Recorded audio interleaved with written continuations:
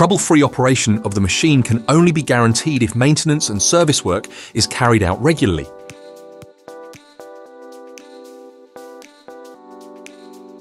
The maintenance schedule provides information on the activities to be carried out regularly by the operator and the operating materials to be used. Before starting maintenance work, the appliance must be cleaned with water and suitable cleaning agents.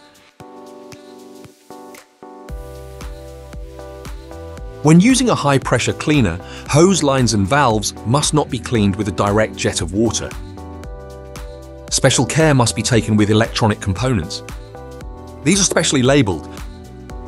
The water temperature must not exceed 60 degrees Celsius. The maintenance schedule includes the following activities. Clean the inside of the telescopes using compressed air and remove deposits. Then lubricate the inner sliding bearing surfaces of the telescopes. Spray the outer plane bearing surfaces of the telescopes and support system with Teflon. Make sure that they are clean, dry, and free of grease. To lubricate the slewing gear correctly, the lift boom must be fully raised. Lubricant must be applied to all lubrication points while slewing at the same time. Regrease the ball joints of the stabilizers with suitable grease. All materials required for lubrication can be purchased from any PALFINGER Service partner. Then carry out a visual inspection for any damage, for deformation, cracks and corrosion of metal components. If any damage is found, contact the PALFINGER Service partner immediately.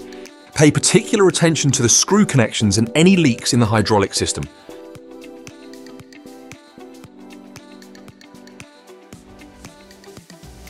To check the hydraulic oil level correctly, the device must be in the transport position and the vehicle on a flat surface.